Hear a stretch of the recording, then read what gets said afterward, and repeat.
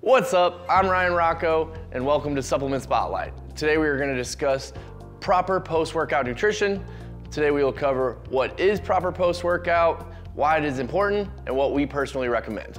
Before going into what we need nutritionally after a workout, first we have to discuss what our body is actually doing in strenuous exercise or weight training. We are doing two things to our body in these types of training. One, we are depleting our muscle glycogen, which acts as our muscle fuel or energy throughout that workout. And two, we are creating microscopic tears in our muscle fibers. These need to be repaired to fully recover and get back to our anabolic state, which means building muscle. Supplementation would be recommended over whole food in this situation because whole food digests a little too slow to initiate that muscle recovery and rebuild process. This is why we recommend a post-workout glucose and whey protein isolate. A post-workout glucose is a rapid assimilating carbohydrate that replenishes your muscle glycogen.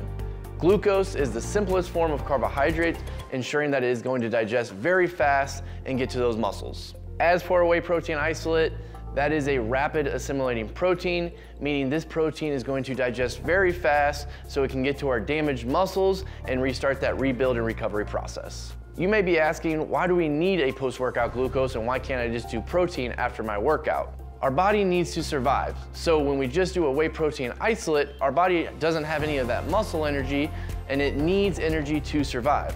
So what happens is we take that whey protein isolate, it gets converted into carbohydrates/energy through a process called gluconeogenesis, and that just means we are stealing our protein and using it as energy. So when we use a post-workout glucose, we are ensuring that we are not stealing any of our whey protein isolate, we have all of our energy, that whey protein can go to rebuilding the muscles, and we are optimally recovering and rebuilding. The amount of nutrients needed after a workout is definitely going to depend on the individual.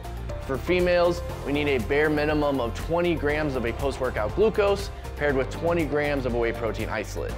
For males, we suggest 40 grams of a post-workout glucose paired with 40 grams of a whey protein isolate to make sure we are initiating that recovery process.